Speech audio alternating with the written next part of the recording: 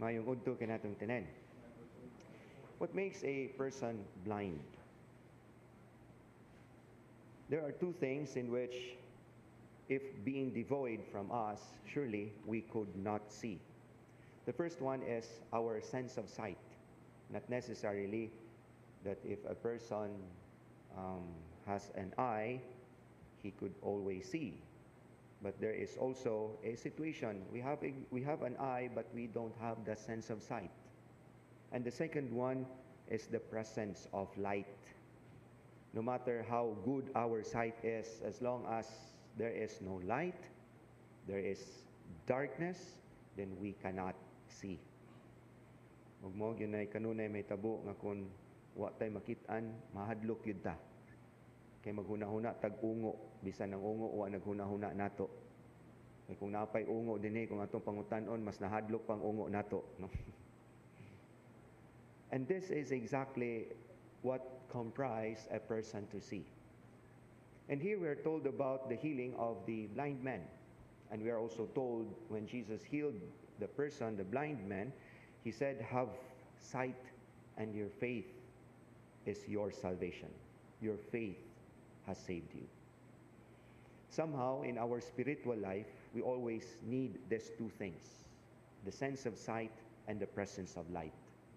God has given us the gift of faith to be our sense of sight, to see things beyond our seeing, to see things and to transcend things beyond our understanding. We need the sight of faith.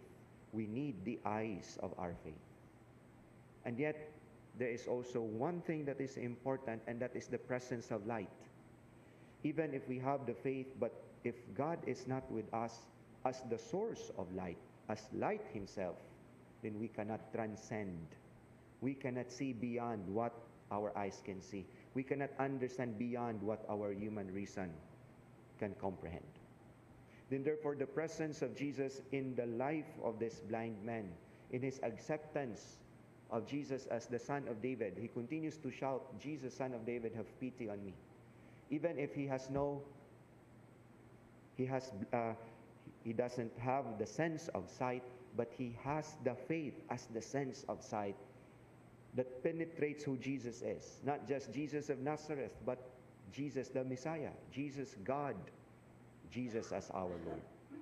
And Jesus as the source of light has given him the light, and thus he was able to see, and not only physical healing, physical sense of sight, but all the more his faith became fortified that indeed Jesus is the Son of David, the Son of God, the Messiah.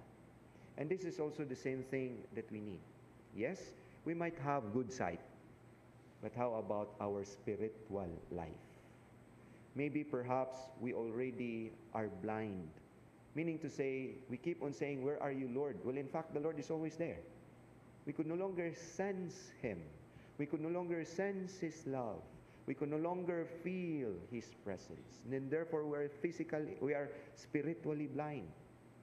We need to renew once more our life of faith and accept the source of light himself, who is Jesus, in order for us to see once again the workings of Jesus. Even in the most trying of times, even in the most problematic moments in our life, we see Jesus. We feel him. We sense him. Because with our faith and the source of light, who is Jesus himself, the presence of the Lord in us, we can sense him. We can surely see him.